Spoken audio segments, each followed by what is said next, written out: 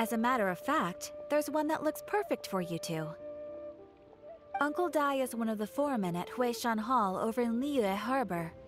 He's hoping the Adventurers Guild can spare some manpower. What is it we have to do exactly? I believe you'll be looking for workers.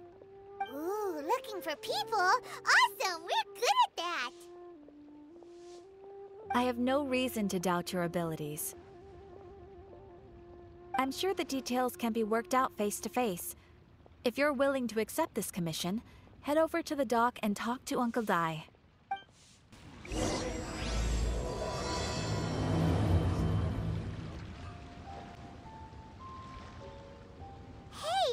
are you Uncle Dai? I am indeed. Ah, now then. You must be the adventurers assigned by the guild. Huh? How could you tell? By the clothes on your back and the look on your face. Experienced adventurers at that, I'll wager. Right again! You're pretty perceptive! In this trade, you need a sharp eye for people, not just rocks. Uncle Dai can see what you're made of from a long way off. Alright, my assistant should be arriving soon, so let's just wait here a moment. Woo woo! That's why we're here! Now there's someone else taking a cut? Well, to tell you the truth, this is a very difficult matter. Too much for adventurers alone to handle life here. So there is someone else! Do you think we're not up to the job? It just occurred to me that you don't have all the facts. The incident in question happened in a mine, and it's a little out of the ordinary, to say the least. Mines are dangerous places, as I'm sure you're aware. As such, I've enlisted an industry expert to cover all contingencies. Last time I checked, adventurers weren't experts in ore appraisal or geological analysis. With a professional by your side, everything should run smoothly. Besides, this guy's the best in his field. No matter the rock, he'll tell you its value to the nearest mora at a glance. I'd go as far to say that there's not a soul on Tevat that knows rocks better than him. I'd be a fool to not enlist an expert of his caliber. You're a fool if you think you found Tevat's #1 rock expert. Oh? And why might that be? Because Tevat's #1 rock expert happens to be a friend of ours.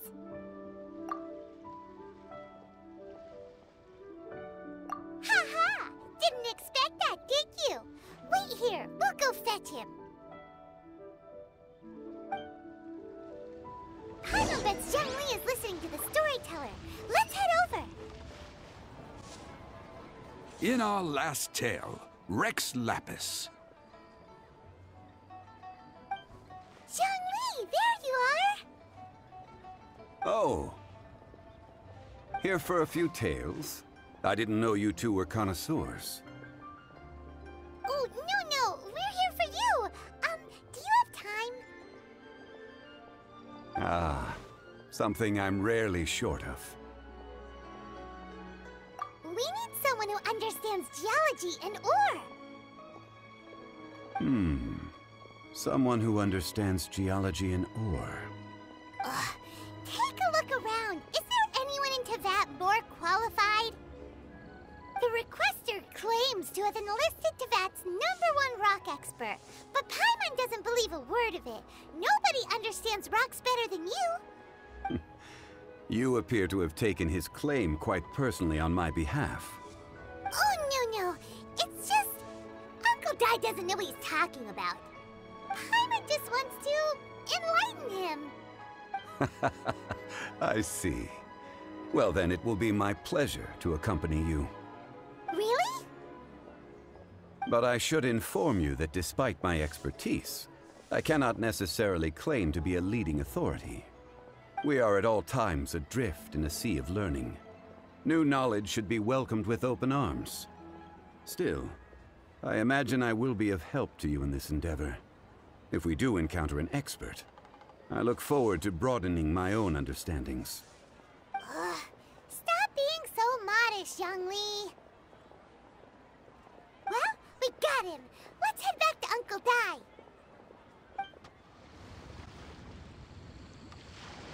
Uncle Dai, we're back! Oh, and this must be the friend you spoke of? Yep. Hyman doesn't know who your rock expert is, but he's got nothing on our guy. Let's not get ahead of ourselves. Still, I do have a claim to some experience in this field. Uh-huh, so you say. Wait till my guy gets here, then we'll see. It's no use me singing his praises. You'll have to see for yourselves. Is this the place?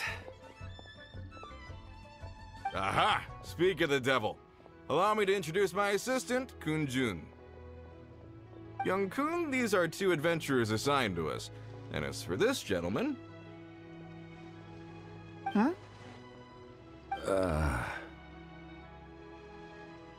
Wangsheng Funeral Parlor's consultant. Mr. Zhang Li. I've heard about you. They say you're a man of great knowledge and many talents. I had no idea I'd be meeting you in person today. I'm sure I recognize you. Have we met at the parlor? Wait, I've never been to the parlor. Uncle Dai, aren't you gonna test them? Huh? I wouldn't know where to start. Then they can figure out a way to test each other. If Zhang Li wins, he's the assistant. If Zhang Li loses... never mind. Zhang Li won't lose. A contest? Why, it would be my pleasure. I admire your enthusiasm, good sir. I must say, you certainly have the look of an industry expert about you. It'll be interesting to see which one of us wins. Stop talking the talk and start walking the walk. I'm just saying it like I see it. Which is, incidentally, the only skill I have worth talking about. So you're an appraiser, Mr. Kun-jun. Well, no. Actually, I've already forgotten what I'm in Liyue Harbor for. I was standing by the side of the road one day when Uncle Dai called me over. He saw me holding a rock and asked me a few questions. He seemed incredibly excited, even followed me for a while. We arranged to meet here. Huh? How could you forget something like that? I saw him on my way over to Liyue Harbor, poring over rocks and muttering to himself. He looked to be very familiar with them. I asked him a few questions out of curiosity. To my surprise, he knew more than me, an old mining foreman. In any case, he didn't have any pressing matters and agreed to help me. So, do you have a poor memory? Not exactly. Anyway, if it's rocks you need help with, I can most certainly lend a hand. Mr. Zhang Li, what do you make of this rock? A glossy exterior, with a fissure that could only have been left in the wake of a volcanic eruption. If I'm not mistaken, this is a rough gem from another nation. Ah, a keen eye. It's no ordinary rough gem. Fragile surface layer, black veining. My intuition tells me that there's high-quality crystal ore inside. Remarkable! This rock does indeed hail from the vicinity of a volcano. I came across it in a market and snapped it straight up. The seller thought it was some leftover industrial remnant. They had no inkling of the treasure that lay within.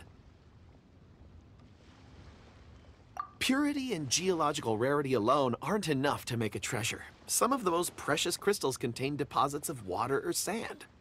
In the moment of its formation, the crystal hidden within this stone shell captured a pocket of water. For water to be hidden in its depths, like a moon concealed within a mountain, reflecting shafts of daylight that make it through. Now that's a rare treasure. Such a detailed description. Almost like he saw it with his own 2 eyes. Say, you're not trying to hoodwink us, are you? After all, we haven't even seen what's inside yet. Everything he said is true. Most crystals are born in high-temperature environments. Heat and water aren't natural bedfellows, of course, which is why crystals with water deposits are so sought after. Moreover, this particular crystal contains mountain lake water. A rare find indeed. Well, if Zhang Li says so, it must be true. I've yet to encounter anyone with a judgment as shrewd as yours, Mr. Zhang Li. How did you know exactly what lay within? I've seen many such stones in my time. I recognized it immediately. I hope you didn't mind me flaunting my experience, Mr. Kunjun. Of course not. I feel I've met a kindred spirit here today. I hope you will accept my friendship. Uncle Dai, it would be a mistake for Mr. Zhongli not to join us. Trust me when I say that his level of expertise is unrivaled in the trade. You won't come across another of his caliber in your lifetime. Very well. There is strength in numbers, after all. Everyone, follow me to the chasm. There are men counting on you to find them.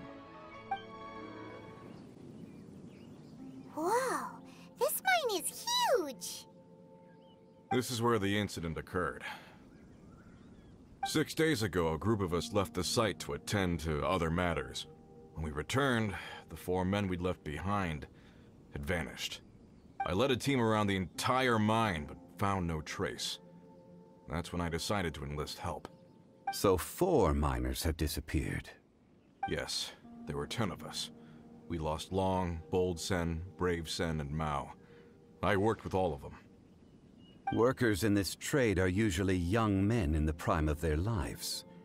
Could it be that the 4 of them left for another mine? Unlikely. There's no other lodging for miles around, and we didn't pass any other mines on the way over. Huh. Such a huge mine. Did you really manage to explore every corner? Underground, overground, we left no stone unturned. We tried everything short of digging further into the earth itself. How could 4 sturdy young men just vanish into the bedrock? We'll need to explore the site ourselves before extracting any conclusions. Very well. I'll wait here. Please, proceed wherever you'd like. If you come across any clues, let me know straight away. So strange. How could the 4 of them just suddenly disappear? Did they run away from something? Let's look around first and see if we can find any clues. Over here! What's this? A pile of shirts, some trousers. Huh. A few everyday items. They must belong to Uncle Dai and his men. 1, 2, 3, 4. Huh, that seems right. 10 shirts, 10 pairs of trousers. These must be spares, right? Look, Uncle Dai's clothes are identical. The 4 of them have been gone for 6 days without a change of clothes. There's also a few handkerchiefs and some soap lying around. Oh, and some tool belts. Items for washing one's face before the dawn shift. Mining equipment. So, they didn't take any supplies. Correct. Improbable. There are 4 pickaxes missing. It seems likely they left with the tools of their trade. They had time to take their tools, but not their everyday items? Curious. Huh. Why would someone set off with their tools, but leave their luggage behind? 1, they were working close by and didn't need to move their personal effects. But seeing as they've yet to return, this seems an unlikely hypothesis. Or 2, they were forced to leave and had no time to think about their supplies. Oh. It's certainly a possibility. We'll need more clues before any further inference can be made. If they didn't leave, maybe they were made to leave. Let's make a note and let Uncle Dai know.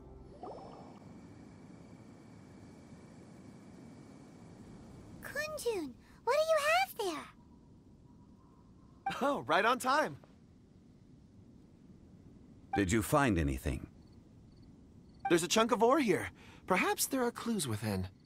Or, what does it have to do with the disappearance? Let's find out. I'll give it a try. A moment, please.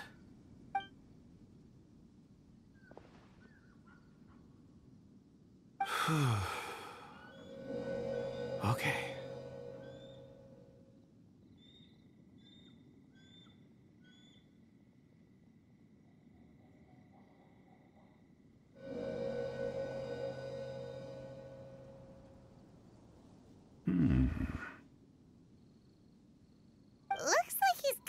concentrating really hard. What's he up to? I see 4 men following someone out of the mine. It looks like a child. A child? What's a child doing in a mine? I'm not sure. Also, how did you see anything exactly? Oh, I don't mean see in the traditional sense. I would appreciate it if what I'm about to tell you remained a secret. It's a little odd. I've never dared to tell anyone before. I can perceive the memories of Or. Huh? Perceive? So there's no conjecture at work? You mean you can put your hand on a rock and boom, it just happens? I've always sensed that Or contains memories. Sometimes it records events that occur in the surrounding area. All I have to do is touch one and focus my attention, and the memories come to me. Amazing! So you can find out everything that ever happened there. It depends on the ore. Some ores have astounding memories. Others, like iron ore and white iron ore, aren't up to much. Their memories are hazy. Core lapis and crystal memories are much stronger. They record more events and in greater detail. Stone seeing. Fascinating. A rare ability indeed. It was prudent of Uncle Dai to recruit you, Mr. Kunjun. I'm glad I can be of assistance. Based on what I saw, I believe they followed this path. This will take us north, away from the mine. North. Another clue for Uncle Dai. Let's make a note of it.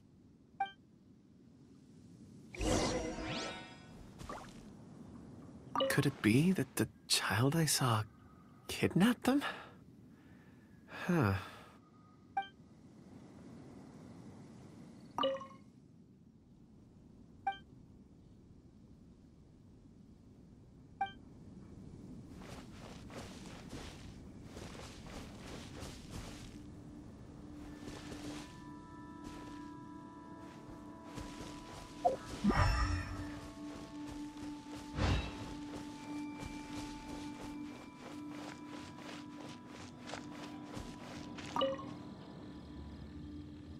Excuse me, sir. Are you one of the workers here? Ah, yes. You must be here about the disappearance. Please, find them if you can. I don't know what happened.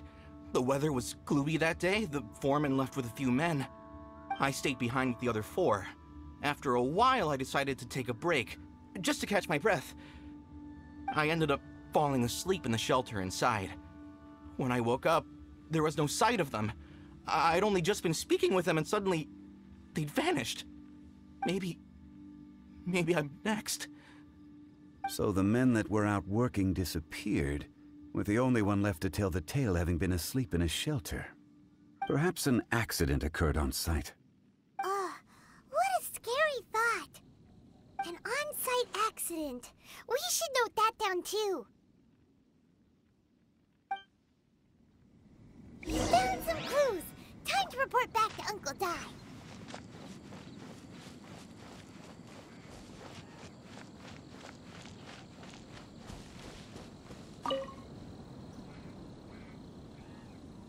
You're back. How are the investigations going? We found 3 clues in the vicinity. First, there are 4 missing pickaxes, yet everyday items are still in their place. This suggests that your men didn't leave of their own accord, but were forced to. Forced to? But who would kidnap miners? Who indeed? Second, there were 5 workers at the mine. One of them left the site to take respite. When he awoke, his colleagues had disappeared without a trace. Those who kept working all disappeared. The one who left early emerged safe and sound. It would appear that the incident occurred on site. Now that you mention it, I recall Bravo saying that he took a break. Could someone have entered the site and simply walked away with them? This leads me to my third point. Mr. Kunjun here made good use of his, expert techniques to arrive at a conclusion. It was a child that took your men away. A child? But there are no settlements here for miles around. There's no way a child would have made it over to the mine. Unlikely as it sounds, that's our conclusion. Your men were following a child. Where did they go? We believe that they followed the road north, away from the mine and toward the ruins. North? Right. I'll rally my men and head in pursuit. You've been invaluable to the investigation, but leave the legwork to us. If we set off now and make haste, we might be able to catch them. Not so fast. The incident occurred 6 days ago. Even if they set out on foot, they will have covered a lot of ground by now. You're right. New plan. I'll lead my search party over to the settlements further out and make some inquiries. There are only a few settlements around here with lodging for the night. We'll go investigate and see if we can come up with anything. In the meantime, you could keep looking for clues. If we don't see each other, let's reconvene at Wangshu Inn tomorrow evening. Agreed. All right. Me and my men will get going.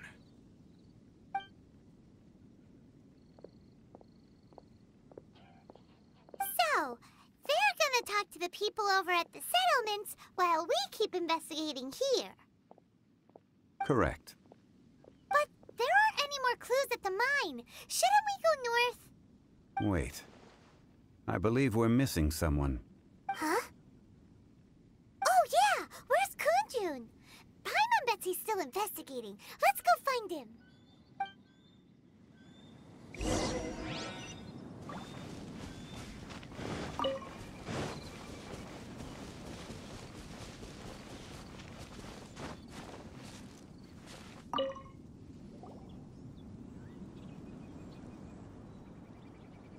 Kunjun, what are you searching for?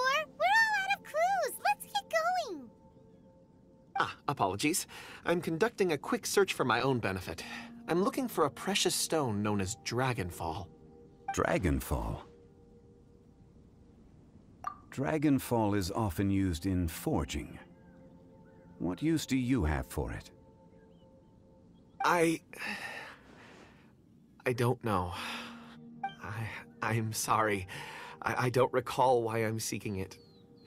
I've been feeling very absent lately. Name and address aside, I'm having trouble remembering things. In fact, I've been feeling extremely anxious, as if there's something I've forgotten to finish. It's an unpleasant sensation. Oh, Paimon knows that feeling. When you know you've forgotten something, but you can't remember exactly what it is. I don't even know where to start with it.